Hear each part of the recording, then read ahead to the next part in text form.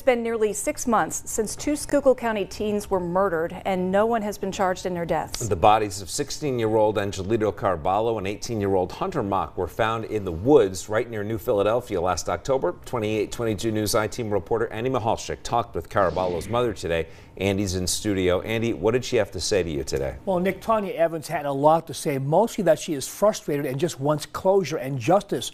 I can tell you the New Philadelphia community continues to support the families. There was a special moment today that took place as we were interviewing Evans.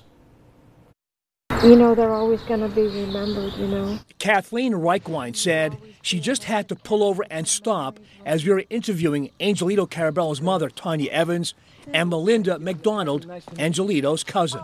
My heart goes out to your family, and I've been praying for you all along. And then they all prayed. Can I pray for you? Yeah.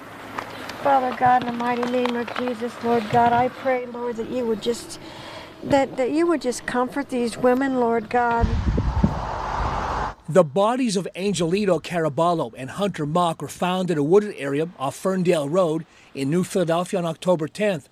They went missing and were murdered on the night of October 8th. Mock was shot in the head.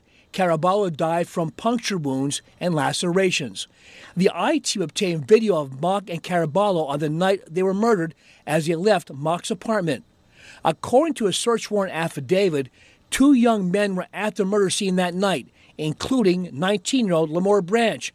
They tell very different versions of what happened that night. Now, Branch was arrested in connection with an unrelated burglary case. I feel like he's not going to be at peace until justice is served. The families of the teens just want closure. Well, we actually have his birthday coming up April 3rd. That will be the first one without him physically being here. We do still feel his presence. I want justice just like everybody else. He is my cousin, and I want justice for him. The state police will only say at this point the investigation is moving forward. Now, you can see all of our previous reports on the murder investigation on our website, PAHomepage.com. Nick and Candace, back to you. An emotional day for sure. Thanks, Andy.